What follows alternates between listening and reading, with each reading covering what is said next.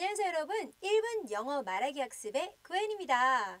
자, 오늘부터 여러분 저와 함께 필러 시리즈를 좀 공부해 볼 거예요. 자, 필러란 말 그대로 말과 말 사이를 채워주는 그런 표현이 되겠는데요. 그냥 밋밋하게 It is very nice 하는 것보다는 Actually, it is very nice 이런 식으로 실은 너무너무 좋아 이렇게 표현한다면 조금 더 자연스러울 수가 있겠죠? 그래서 실은 이란 표현을 더해주는 actually 자, 활용해서 문장 얘기해 보도록 할게요. Actually, it is very nice. Actually, it is very delicious. Actually, it is not so fun. Actually, it's fun.